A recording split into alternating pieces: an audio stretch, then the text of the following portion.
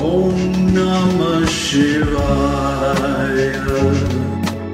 Om Namah Shivaya.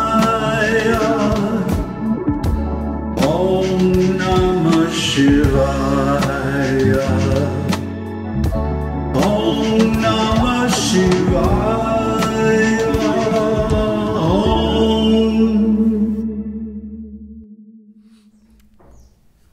Namaste. So let's talk about chapters 17 and 18 of the Rudra Samhita, Srishti Kanda, the story of Guṇanidhi. Now, Guṇanidhi was the son of a great brāhmaṇa, very prominent in society. And his mother was extremely indulgent and basically spoiled him and covered up for him and allowed him to get into all kinds of nasty activities. And because of this, he became like a spoiled brat, going out and hanging out with gamblers and nasty people. And so basically he fell down. He completely lost his Brahminical qualities, and he became just a rascal. So eventually, of course, he was discovered, because in this world, the way it works, all secrets eventually are revealed. So there's no way we can keep our nasty activities secret for very long. Anyway, so he got kicked out of his house. It says his father said, I will offer him water and rice grains. Well, what does that mean? He considers him dead. So he's offering the shraddha, which is an offering that you make for dead people. And he put away his wife and he married another woman. So there's so many points here. You see, this is the correct behavior for someone on the spiritual path. They should not accept the misbehavior or disloyalty of wife and sons or daughters. I had to divorce both my wives because of unfaithfulness and just general lack of willingness to follow any kind of sadhana or any kind of spiritual advancement. And so this kind of disloyalty is extremely offensive and leads to one's downfall. So here is Guṇanidhi. Guna, of course, means material qualities. And Nidhi means the storehouse. So here he is, the storehouse of material qualities, black. And he's wandering around, doesn't have anything to eat, missing his mother and father, even though he really didn't follow their advice or anything like that. Ungrateful rascal. And so he sees a devotee go into the ЩIva temple to make offerings. And he says, oh boy, I'll just wait till they fall asleep, and then I can steal all the offerings. Well, this in itself is very sinful. If one is offered the remnants of food offered to ЩIva, this is very nice. It's called prasadam. But to steal it, and especially to steal it right off the altar, this is very sinful. So this guy was such a rascal. Huh? But while he was in the altar, actually stealing the food, the lamp was burning very low. And so he tore a piece off his lower garment and added to the lamp as a wick, making it burn brighter so he could see to steal the offerings. What a rascal. And then as he walked out, he stepped on someone who was sleeping there, which is easy to happen at night. And of course, they got up and sounded the alarm, and he was caught by the guards and killed. See, in those days of kings, theft was taken very, very seriously. It was a capital crime, and especially theft from a temple. You know, this was a really serious crime. So, you know, no police, no courts, no nothing, just kill the rascal. This is justice, actually. This is the way things should be.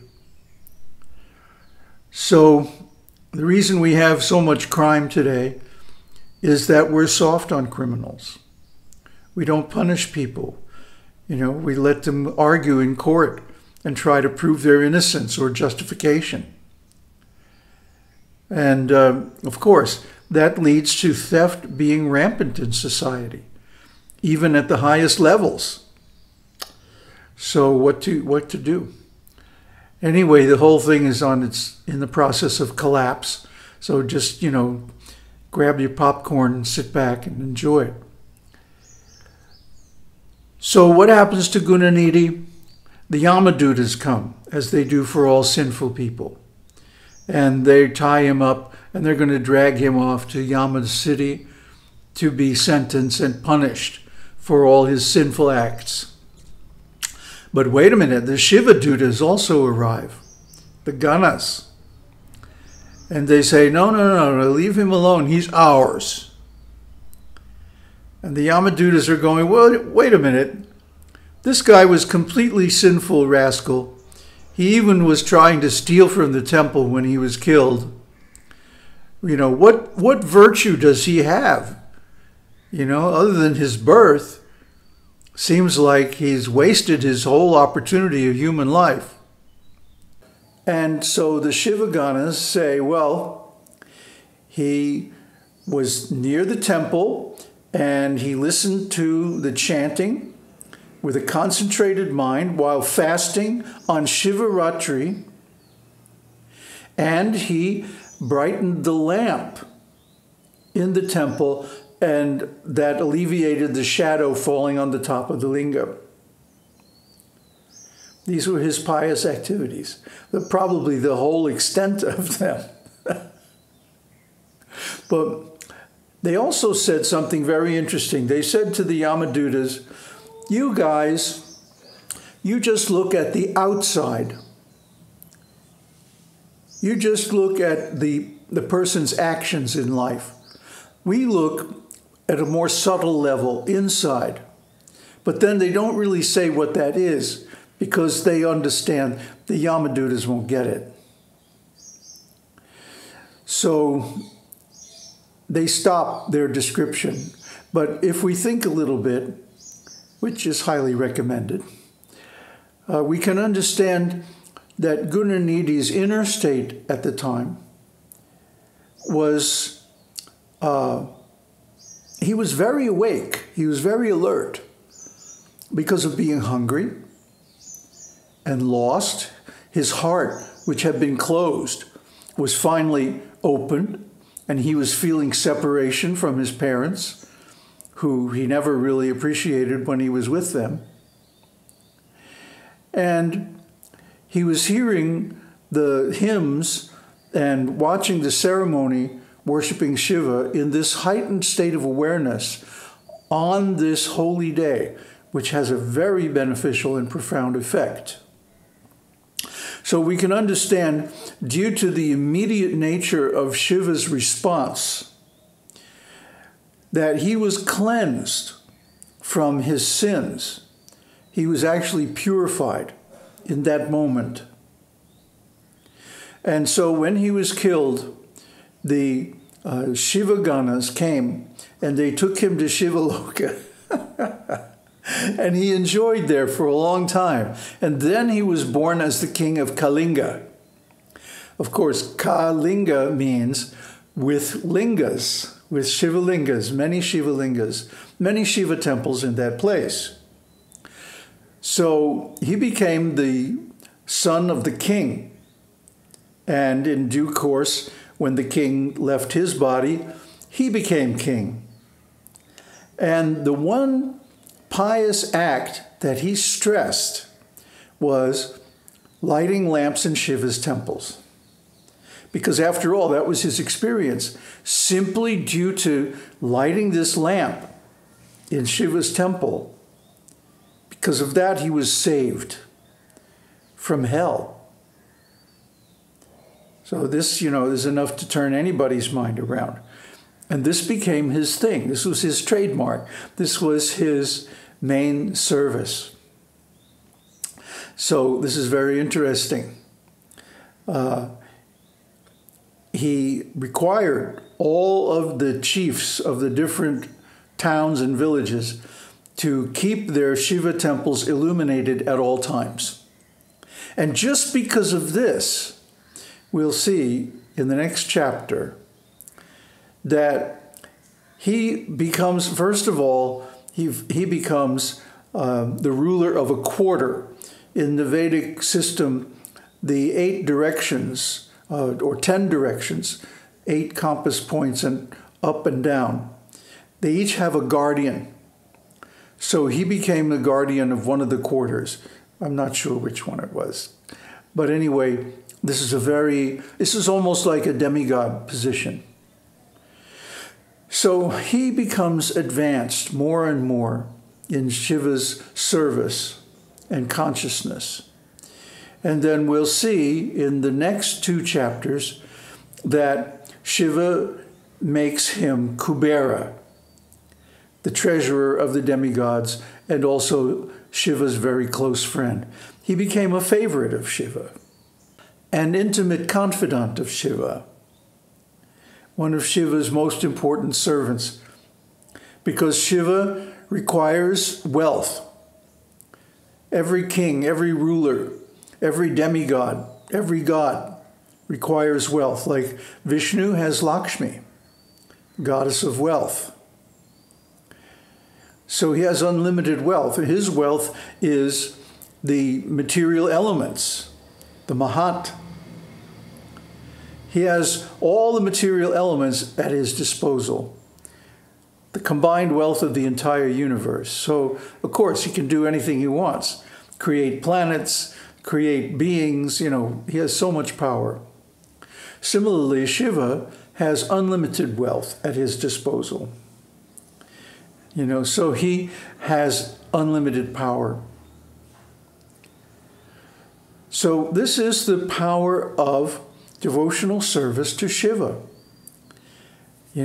We keep saying, and people don't really get it, if you do a little seva, get a little Shiva linga, make some offerings, chant some mantras, Om Namah Shivaya, Om Namah Shivaya, that this will have immediate, very beneficial effects.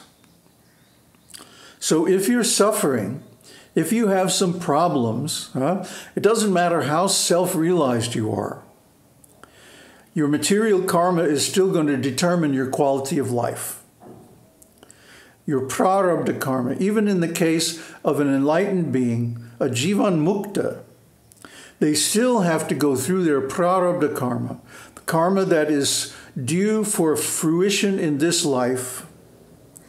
So if there's any material problem, the way to solve it is to worship Shiva, and it will be immediately beneficial. See, this is the key. This is the secret. People don't believe us. But why do you think Shiva Purana fills up so many chapters in the Mahatmya Kanda and in the beginning of the Rudra Kanda? Samhita, Rudra Samhita. Why do you think they spend so much space on describing in detail the worship of Shiva? This is exactly so you can solve your problems. And also, simply hearing about it is itself beneficial activity. You earn pious credits. You get spiritual merit simply by hearing about it and imagining it in your mind. So what to speak of hearing it, doing it is even more powerful. And I'm experienced. I've tried this myself, and it works. So if you have a problem If you're, Guṇanidhi, full of material qualities that bring suffering, then you need to worship ЩIva and become transcendental to the modes of material nature, just like he is. That's the solution. Aum Tat Sat. That means this is the truth. Aum Shakti Aum means this is with love, given with love. Aum Namah Shivaya.